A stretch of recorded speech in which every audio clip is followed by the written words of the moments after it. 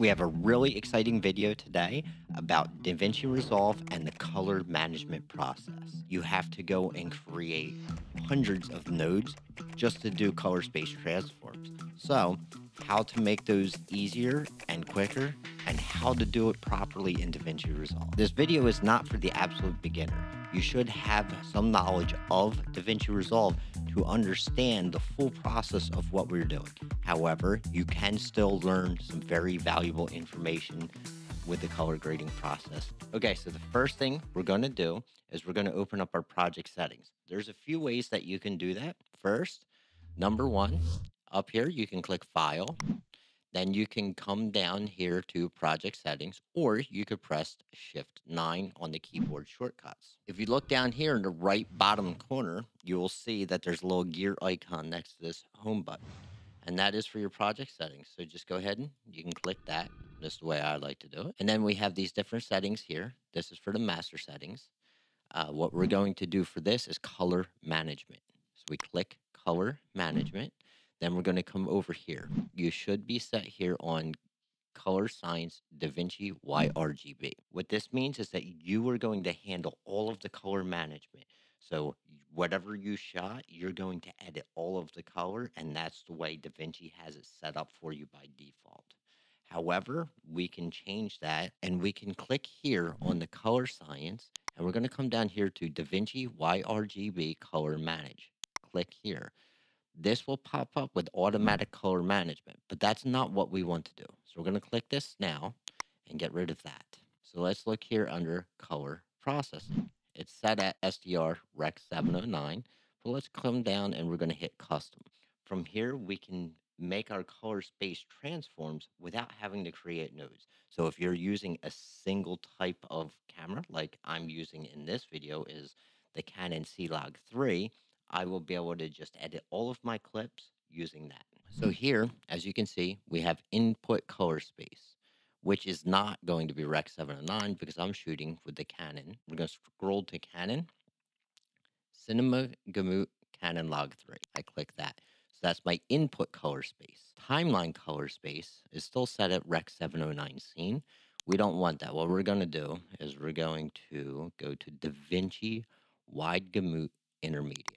So what this is doing is changing the timeline color space to the DaVinci Wide Gamut, giving us DaVinci Resolve's best color space editing area.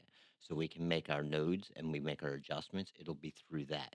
Then we're going to output it through the Rec 709. As you can see here, the output is set to Rec 709 scene, which can work depending on what you're doing. However, for my monitor, I'm going to use a Gamma 2.2. So for you, maybe you're using an Apple monitor. If you're using an Apple monitor, what you're going to want to do is click here, and you're going to go to Rec 709A. Rec 709A is for Apple. That is the best output color space for that monitor. For my monitor, I'm going to come up here to Rec 709 Gamma 2.2. So once I do that, I select that. Now I have my DaVinci YRBG color managed, custom setting, input color space for my camera, timeline color space is the DaVinci Wide Gamut, my output color space is Rec 709 Gamma 2.2. Now I'm going to click save and you can watch what happens. Let's move this over. So now let's watch what happens here when I click save.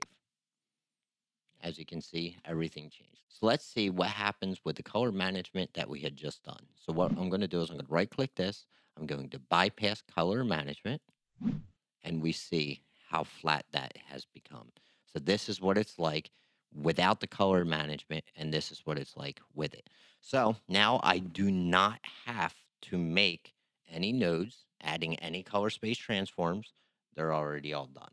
Okay, so I loaded 3 different clips in here.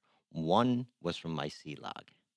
The second one was already a Rec 709 from a Canon camera.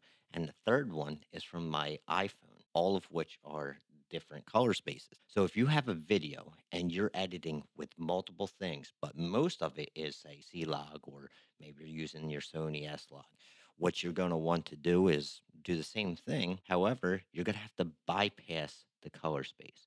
So let's look at how to do that. As you can see here, this one's already there. That's my Canon. Now I come over here, and this has gotten totally messed up due to the fact that we are now adding that Canon Log 3 LUT on there. So let's right click this, and we're going to go right here to bypass color management. And as you can see, it has brought it back to what was already shot in the camera. So we can maybe have the same problem regarding this cell phone footage. So we're going to do the same thing. We're going to right click this. We're going to go to bypass color management. Not a whole lot has changed. However, it did make some difference. Undo that, and we can look here at the histogram and see if you see any difference. As you can see, there was a big difference on our histogram here. So let's do that one more time, and you see. Go back here, check that again. Bypass color management. That's what it had done there. With that out of the way, I'd like to take a moment to introduce myself. My name is Chad, and I do video editing using DaVinci Resolve. I make systems and processes to help your editing workflow run absolutely smooth. So if this information that you're getting right now seems valuable to you, please hit the like button and subscribe. It'll really help out the channel. Okay, I'm going to show you another way of doing the color space transform where you edit that directly on the color page. Okay, so we're going to open our project settings again, just to show you what it's like. So here, under color management, check that. You see I am back here with the DaVinci YRGB. As you remember, what this means is that I'm going to manage all of the color. So let's take a look at what that is. So here, on the color page, we're going to see how the three of them are, these two are already edited, and we see this one is not.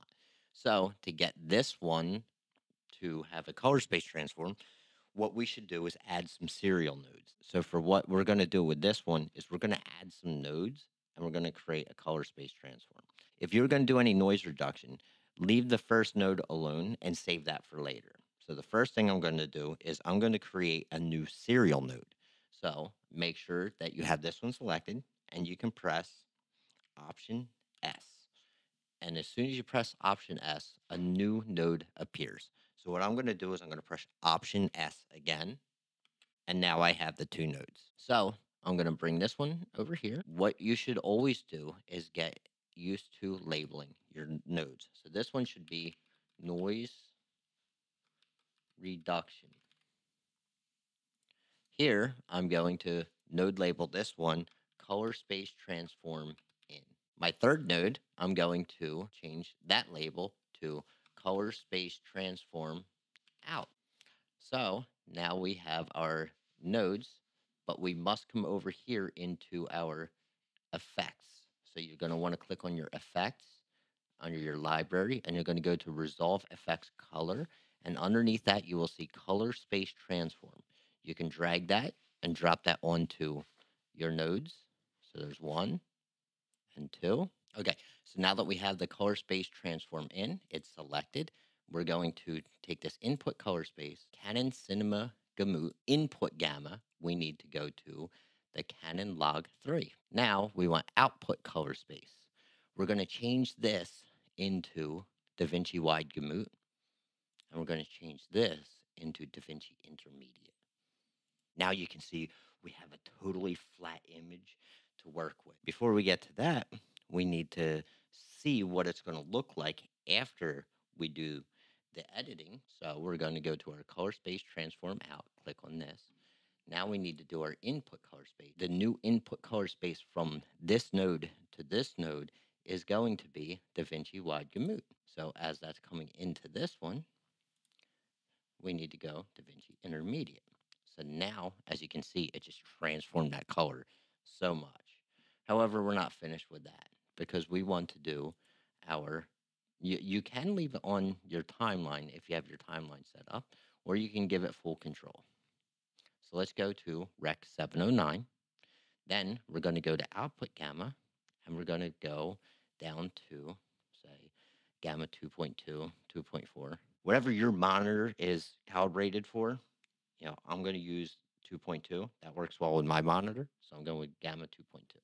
Now I have the output. When I make any more editing, I'm going to do that through nodes that are between the color space transforms. So let me just create a few of them to show you what it's like. So here I've created 3 serial nodes, all have no label. Okay, so for this first node, I'm going to label this one temp. So that way I can change the temperature. If I want to make an adjustment on the temperature, I'm going to do that here. On this one, I need to do my exposure. Exposure. I'm going to just make a simple adjustment here using this just for the sake of this video. I'm not going to do too much. As you can see, that changed the contrast and the color quite well. I'm not going to get too much into that. I'm just showing you the direction of this. Then I'm going to go here. I'm going to do this one will be my color. So then I want to make any color adjustments. I can do all of that through here. Say maybe I want to give it a little color boost and maybe maybe add a little saturation, and then I have my color. So that's quite simple regarding them. Okay, so that's how you get your node structure to flow through and go out. I'd like to know about your color space transforms. What do you like to do? And maybe what kind of things would you like to see? Do you go for a film look? Have you created your own custom LUTs? What are some of the problems that you've had on the color page? Please let me know in the comments below, and we'll see what we can do in the upcoming videos.